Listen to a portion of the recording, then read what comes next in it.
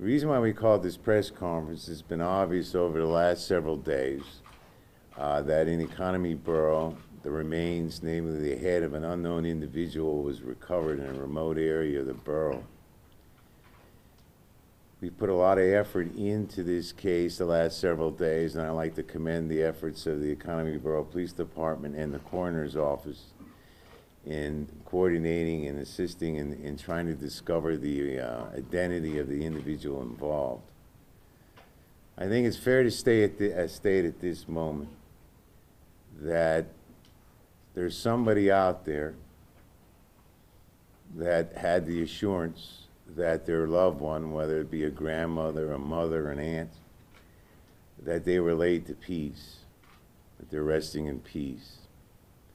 Obviously, based on the discovery we made several days ago, that is not true for some family out there.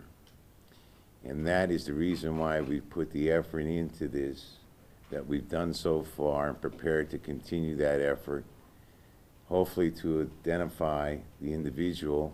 The drawing that we've released here today, done by a forensic artist. And again, I would emphasize that we need the public's help. We need an identification of this individual so that we can piece together what exactly happened in this particular case, which led to this discovery here in the borough. At this time, I would turn it over to Chief O'Brien. Thank you. On December the 12th, at approximately 12:30 p.m., Economy Borough Police Department was notified that a resident walking on Mason Road had discovered a human head. The human remains were located in a wooded area slightly off the roadway on Mason Road. Mason Road is located in a wooded residential area and is not a heavily traveled road. The Economy Borough Police Department, Beaver County Detective's Office, Beaver County Coroner's Office, Beaver County 911, and Caesar Cadaver Dogs, and the Economy Fire Department conducted an extensive search in the area and the surrounding areas.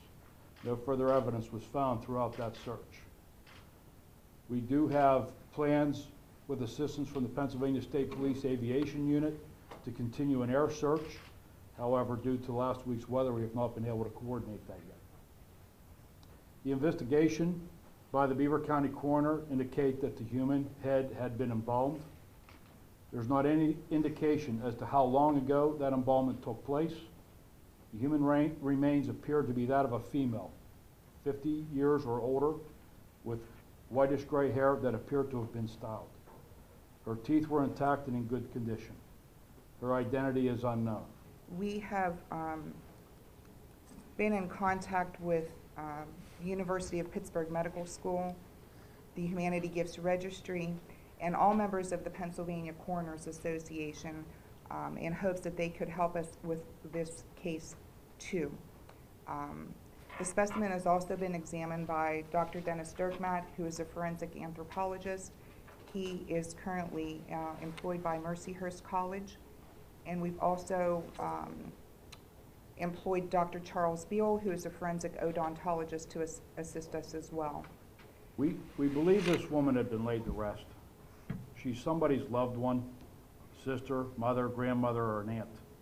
The Economy Borough Police Department is asking for any information to help identify this woman.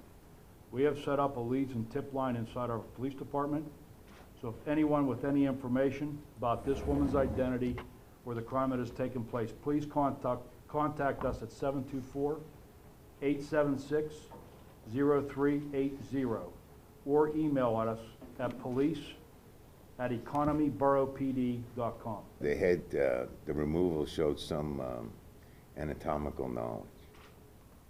The answer to your question is the general assumption it has to be made that a funeral home or mortician would have been involved as far as the embalming.